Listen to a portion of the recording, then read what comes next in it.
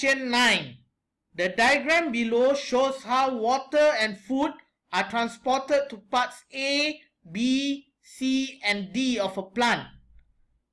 The question is, which parts of the plant do A, B, C and D represent?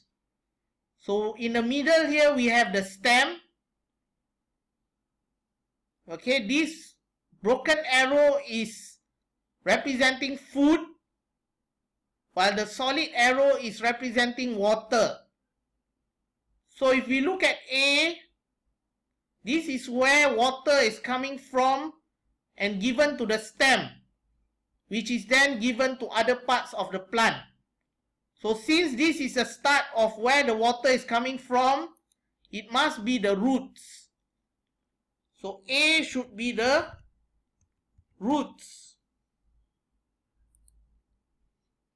As for C, we can see that food is coming from C, given to the stem and then transported to other parts of the plant.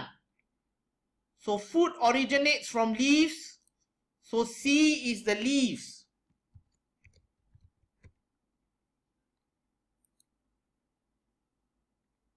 B and D can be any other parts of the plant, apart from the roots, leaves and stem. So let's check out the options given. For A, it must be roots. So the only options left are 2 and 4. We can cancel out option 1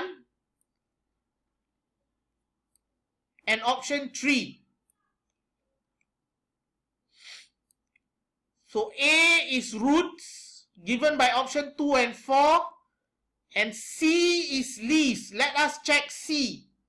Okay, only option 4 will stand now, as leaves is indicated in option 4. So option 2 is out. So B and D is flower and fruit, which is other parts of the plant receiving the water and the food.